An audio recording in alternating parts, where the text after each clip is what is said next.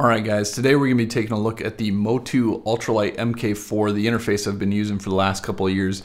We're going to compare and contrast it with the RME UCX II that I've upgraded to. We're going to take a look at build quality and use case, we're going to take a look at software and feature design, and then of course we'll take a listen to the preamps and see which one we prefer for spoken word.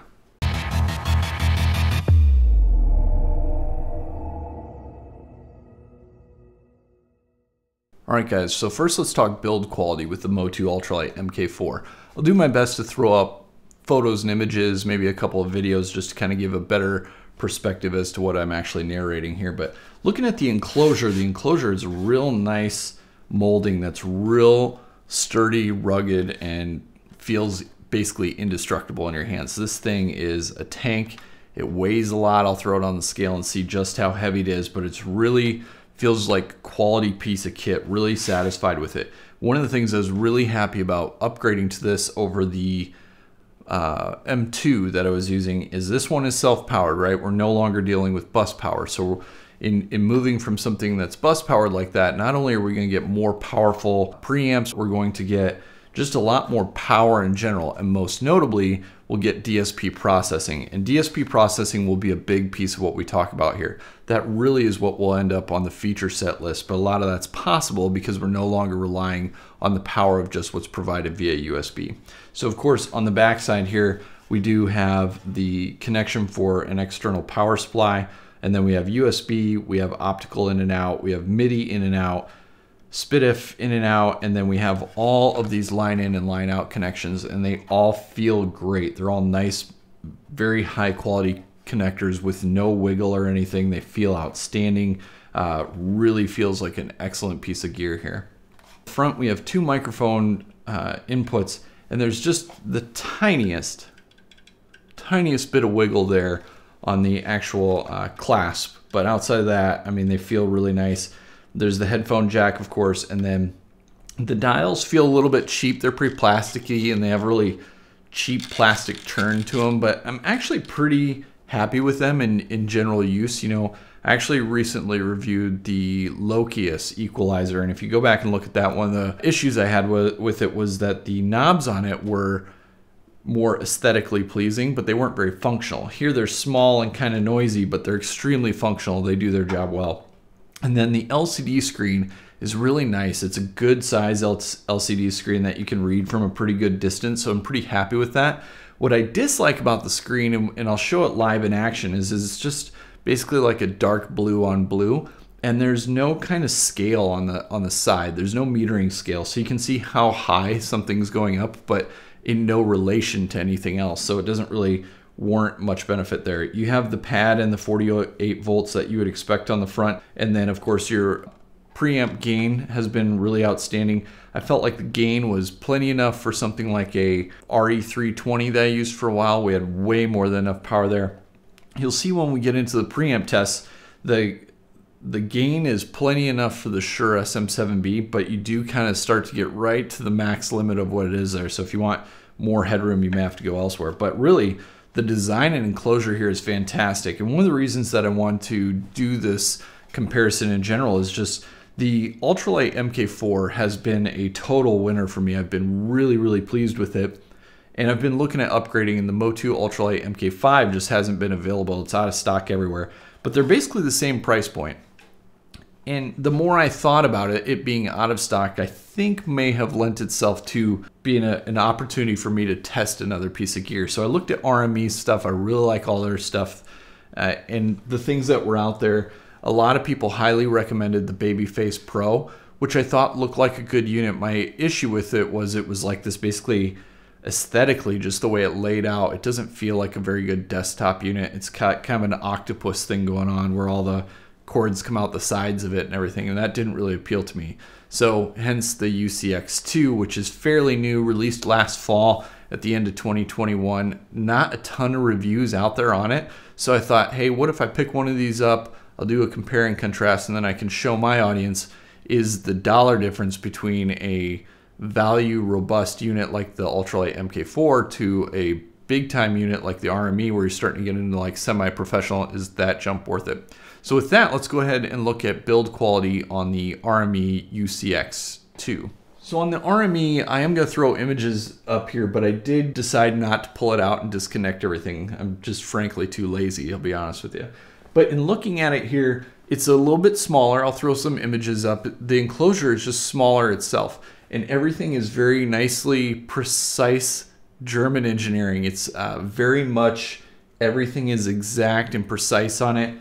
And the unit is a lot lighter than the MOTU. It certainly does not feel as rugged. It has just as much connectivity for in and out. The screen is a lot smaller, but the screen is a lot more useful. You have to be closer to it to read everything on it because it's a smaller screen, but there's more colors on it, making it easier to see contrast and read it a little bit better. And then also you get metering on the side, so you can actually see which inputs and outputs are active, which you kind of get on the MK4, but it's not quite as clear. And then you get live metering, and you actually have a scale on the left, so it's more useful. You can actually see the effect of what you're doing without looking at your DAW, which is nice. The one thing that I don't like is there's the one knob over here that does everything, which they're trying to make it very sleek and useful and not have a ton of knobs, which I do appreciate. They've done a very good job of figuring out how to make one knob do everything. But some of those things, like if I want to mess with microphone gain, I have to go into the mic, I have to hit the mic menu, go into the gain setting, and then dial that one out with the one dial and kind of click through an interface with that one dial. And it's not very intuitive. Once you use it for a while, you get very used to it and you just kind of get the feel for it and you're fine with it. But on the MOTU, you just have a separate knob for microphone gain. Makes it a little bit easier.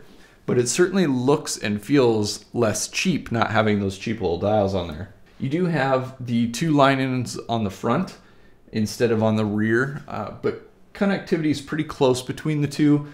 The microphone outputs on both are pretty decent. They're both semi-powerful. They're nothing that I would get real excited about. If you're a headphone enthusiast like I am, you're gonna need something separate anyway. Build quality, really the RME, it feels more exact and precise, but it also is lighter, smaller. It's interesting, it has the direct, so you can record straight to USB, which makes it a little bit more portable in the sense that the MOTU, if you want to record on the unit, you're going to have to connect it to either like a laptop or an external recorder or some kind of other device that'll actually handle the recording. You can't do that here.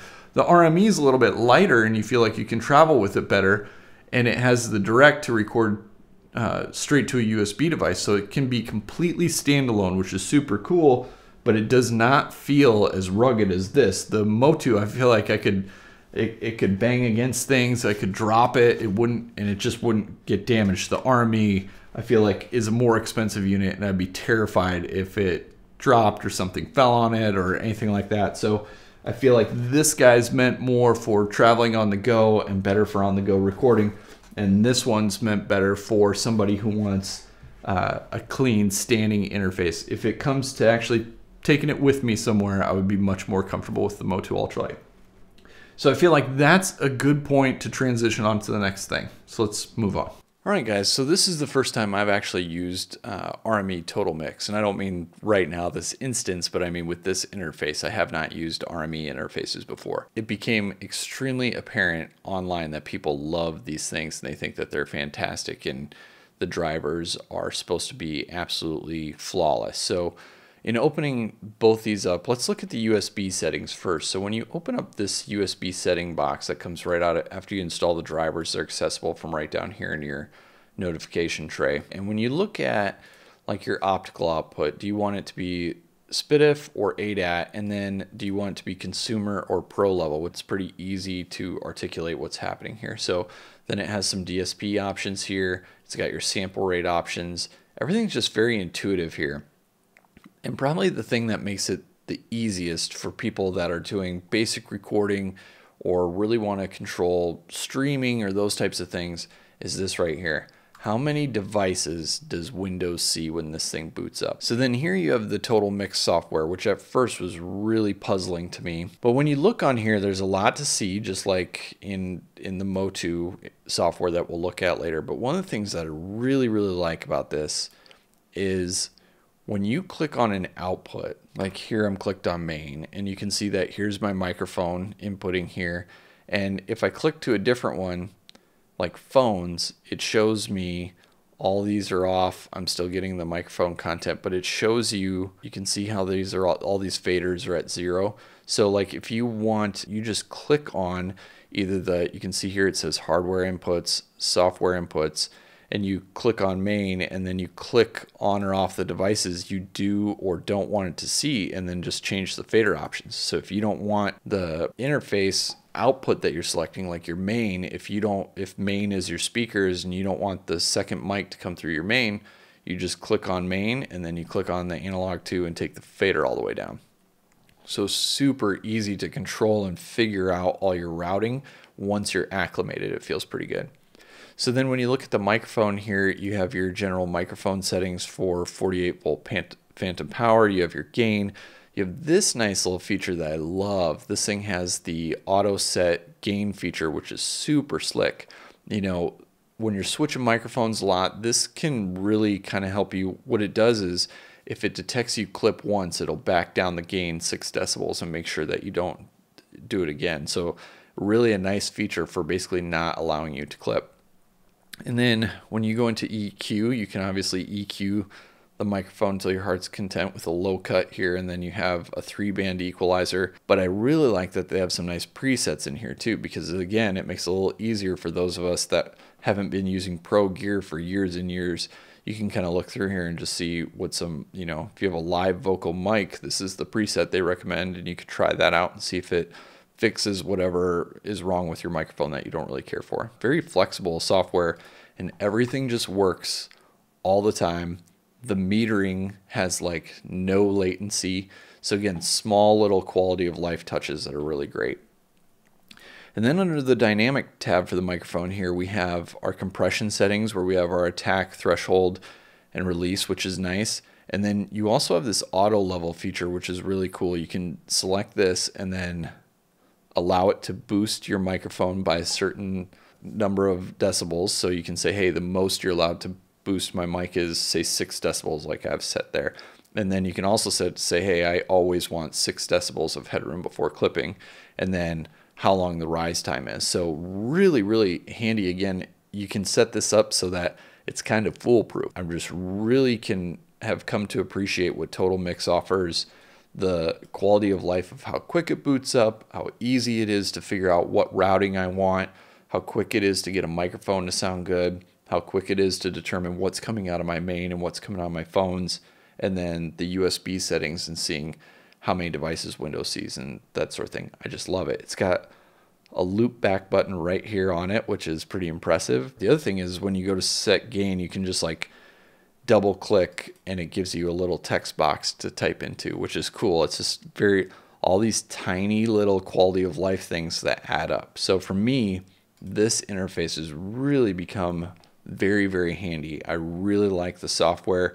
It's grown on me over time, obviously, as I've learned to use it a little bit more. The big difference for me is everything just works all the time with absolutely no latency. There's no perceived latency in any of my use cases. So with that, let's go ahead and move on.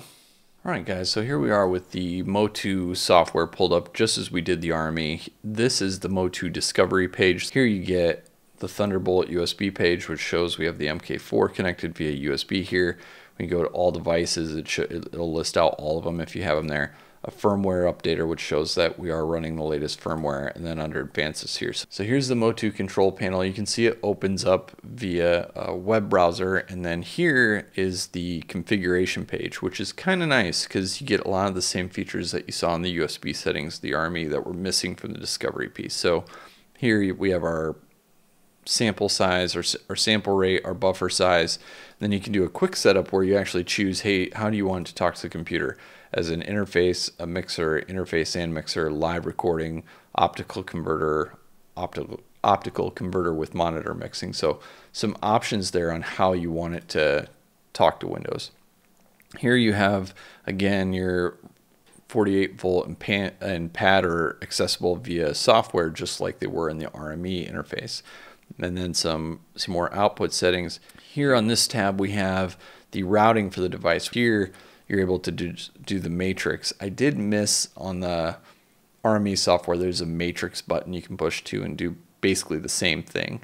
So these are kind of nice. The only thing that I do like about the MOTU software better for their matrix routing is that this one shows which outputs and inputs are receiving a signal via the little blue light going on and off with the signal. So that's kind of nice. It tells you where it's seeing a signal and where it's not, and then you can route it accordingly. Now under the mixing tab, this is where it gets a little bit interesting, because when you look at it here, you have all these tabs that you can pull for, like, okay, I want the high pass filter to show up. Okay, I want the noise gate to show up. I want the EQ, I want the graph for the EQ, compressor, the graph for the compressor, right? So you click on all these things and pretty soon you get this huge mixing board, which is really nice, but it's not as easy to see everything as in the Total Mix. Now here you have all the mixer inputs, the mixer outputs. It's a very flexible device. You know, when you look at the mic instrument here would be your compressor settings if you have it engaged, which here you can see I do have the compressor on. You can switch that on and off, it just goes away. And then with your EQ settings, like here on the main mix, this is for a set of headphones I recently reviewed. I love this one that I have 4, and I can literally slide them around and make them have any kind of Q factor I want, all the way up to 10, which on the Total Mix software you can only go to 5. So I feel like the EQ settings are much more advanced and flexible here, which I really appreciate. This is a big deal to me. In my use case, this completely eliminates the need for another piece of software. The RME mostly eliminates the other piece of software, because as long as I can live with the Q factor of 5 being my maximum, I can make that work. When you look at the mic compressor and all the functions that are in here, I think what it boils down to for me, the MOTU is wildly flexible. It can just, I mean, you can see in the way they built it, it's meant to be mounted in a rack or thrown in a backpack. It's meant to be able to power any mic you want, do any kind of EQ you want, manipulate any signal in any way you want. I think the learning curve with the MOTU is a little steeper. When you want it to tap in and talk to Windows, if you want it to see multiple devices, you have to use a Windows registry edit, which I have done. Again, in the RME, it's just a little drop-down box. You just choose. Here, you have to make a Windows registry edit to make it happen. Maybe the Ultralite MK5 is different, I'm not sure. The other thing that is pretty neat with this that I've never used is the touch console. If you have an iPad or something and you want to physically touch the screen, you can have an iPad sitting off to the side and use it as a touch screen EQ and fader mixer, which would be pretty neat. I never really found the need to add anything like that since I'm always sitting at my desktop. The mixing station that's kind of built in here is pretty good. Again, it's a 2016 unit, so the DSP processor is just a little bit slower. Switching menus takes a little bit of time. Powering on and off takes a little bit of time. And actually powering on and off now in comparison to the RME takes an eternity. It seems like not only does it take forever to boot up, it then takes an additional, 3, 4, 5 seconds before Windows recognizes it's there. So not big things in the grand scheme of things. I could use the MK4 until it died. I just had some features in the RME that interested me. There weren't a lot of reviews on it. And as my interface needs grow, I enjoyed the thought and the extra stability put into the drivers and such that the RME unit felt a little safer for me. This is a killer unit. There's so much power here. If you're using a USB interface and you're contemplating going from like an M2 or an Audio Evo 4 or one of those kind of entry points, those nicer entry level interfaces, and you're thinking about jumping up to here, man, I can't recommend these type of units enough. The latency is slightly higher than on the RME, and everything, I feel like every little aspect of it is just not quite as polished. Does that add up to a huge difference? I don't know. Why don't we go ahead and do a mic preamp test and see if that amounts to much of a difference for us. Let's listen to that now. All right, guys, here's the first part of our microphone comparison, just testing the microphone preamps on the MOTU Ultralite MK4. Now, in testing these, a couple things that I do notice that stand out to me right away.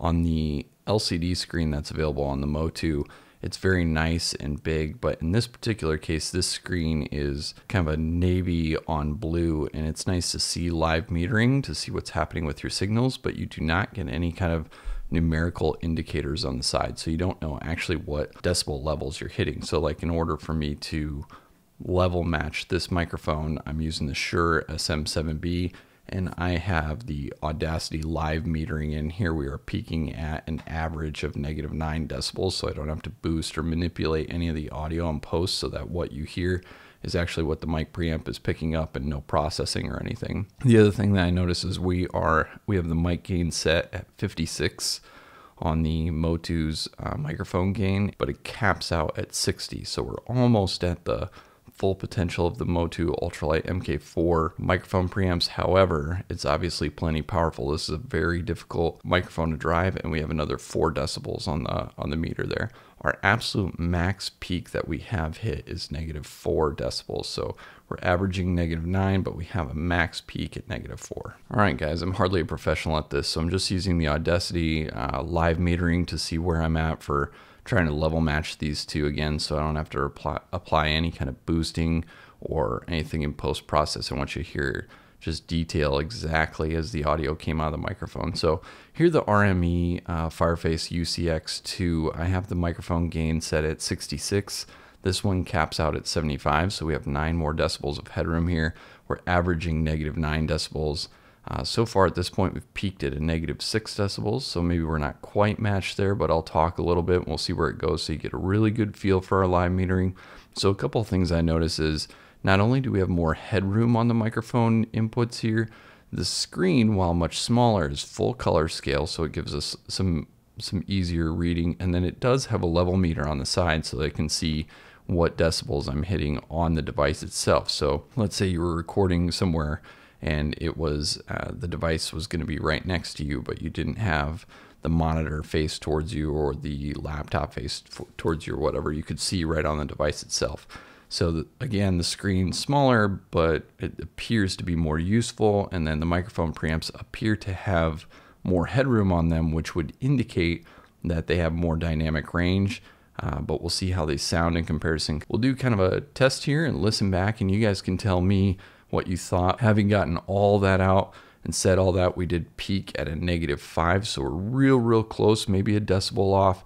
The MOTU Ultralite MK4 may be a decibel more loud in that previous recording, but again, very hard to level match them because they're not the same preamp. So hopefully that's helpful, guys. Let's move on. All right, guys, so I'll do my best to sum things up here.